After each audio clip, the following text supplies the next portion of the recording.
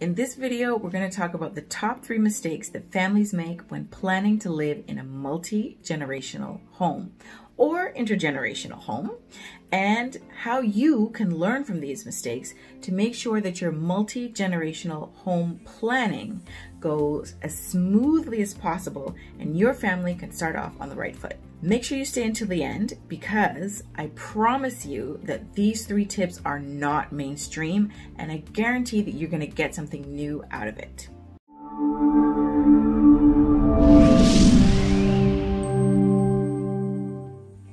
Hi, I'm Kyra the Realtor, and I work with Remax Realtor in Toronto and the GTA, and more specifically Pickering, Ajax, Whitby, Oshawa, and Curtis.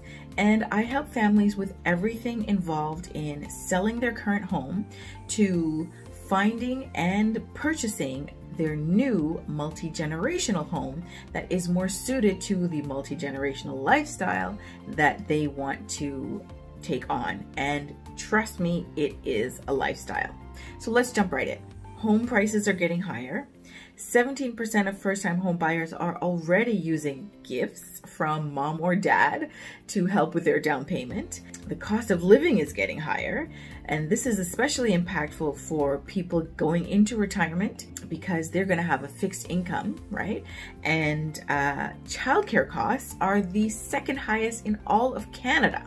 So it just makes more sense for families to consider pooling their resources and considering a win-win lifestyle that is multi-generational living. So we're going to talk about the top 3 mistakes that families are making when they're considering this intergenerational living arrangement. Mistake number 1, assuming a mutual understanding.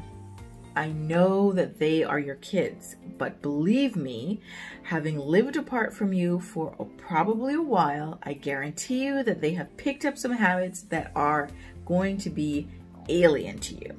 And on the flip side, I can promise you that the prospect of returning to live with mom and dad is probably a little terrifying, unless there are clear boundaries on both sides. So the mistakes that families are making is not having enough and deep enough conversations around these boundaries and what they will look like. Most families assume that they're going to kind of get into a routine and gel for the day-to-day stuff, but it is exactly these tiny, minute details that make up the straws that build to break the camel's back. So you do need to be having these conversations, as ridiculous as they might seem. Conversations around routine in the mornings.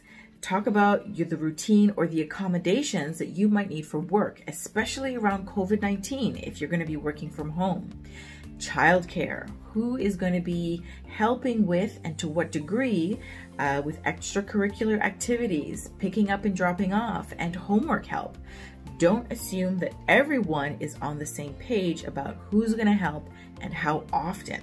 A lot of grandparents just want to be grandparents and not second parents. So having these conversations about what expectations are crucial. Also, coming and going at wee hours of the night. Are separate entrances going to be mandatory? What about guests? Overnight guests? Partying?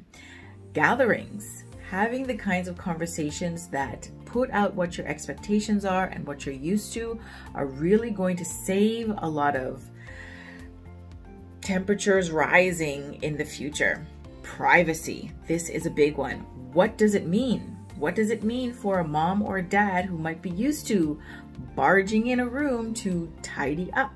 Right? These nitty-gritty conversations can seem simple, but they're actually going to do a lot for setting the stage for the features that your home will need. Do we need shared or separate living spaces? Can we find a home like this in our budget, or should we be building one, which actually could be cheaper? So these conversations lay the foundation for everything that is going to follow. Don't skip them. You've lived with each other your whole lives. Don't assume. Mistake number 2, not buying for future needs. Now, What this means is really considering how everyone in the household is going to be aging up. We have a tendency in North America to really think about, as home buyers, our needs for the short to medium term. And it's not really our fault. Homes are really designed for you to be moving every 7 to 10 years. They don't come with a lot of space in a starter home, right? So we're kind of conditioned to think more short term, but we really want to take a long-term view for everyone in the family. Think about kids. Young kids need more space outside of their bedrooms as they're younger because they need to play. But as they age, kids, adolescents, and adults tend to want more space inside of their rooms. So that's an important feature to consider when you're buying. Older parents might have the expectation of aging in place for as long as possible. So you really want to be thinking about what their needs might be to the future. Consider that purchases of this nature, multi-generational homes, are more pricey. And we're not just talking about the money that it takes to secure a property, but they can also cost a lot to renovate. So the last thing that you want to be doing is renovating for something unintelligently because you haven't put enough thought or had enough conversations about what everyone's long-term needs are. Multi-generational families tend to also live in place much longer. You'll want to make sure that you are having these conversations so that you are buying the right type of home that has the capabilities to build out to suit the renovations that you might be considering. And that means having the right zoning also. If you're not buying the home in the right place, then the renovations that you might consider might not be able to happen in the first place. So that's why these conversations are so important. Multi-generational families live in place longer and so are more open to spending on renovations to suit. So make sure that you renovate intelligently and consider these key points like chronic illness, chronic pain that tends to come on later in life, and any disabilities. Mistake number 3, not considering an exit strategy. Exit strategy, that sounds like an investor term, and it is.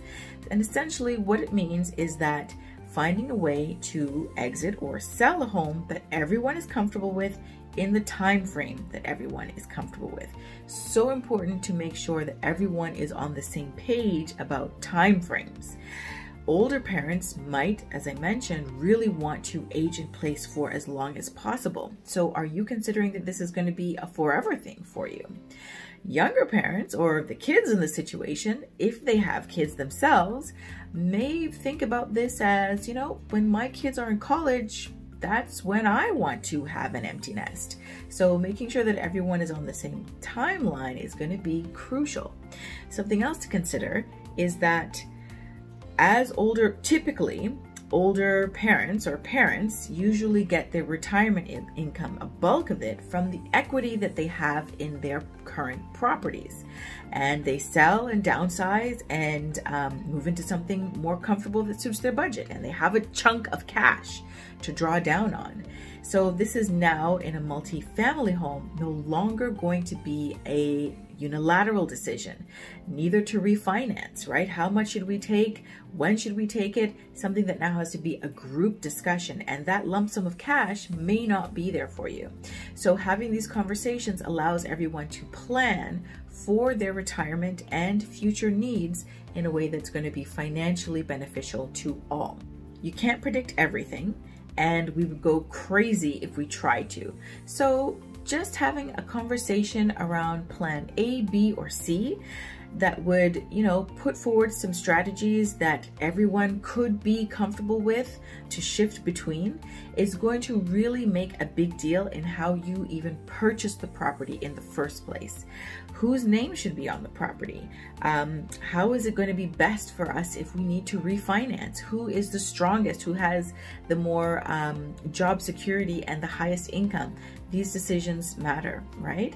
Of course, we don't expect you to know it all. So having a conversation with an informed realtor and a lawyer who knows about multi-generational home planning or intergenerational family structures and planning for these things is going to be imperative. you just want to make sure that you are protecting everyone's financial interests in the way that you have all intended by entering into this purchase in the first place. So if this video was of value to you, and I hope it was, please check out more of my content and click on the playlist right here. If you'd like to chat about your family's needs or have a one-on-one consultation, I would love to see how I can help you do more.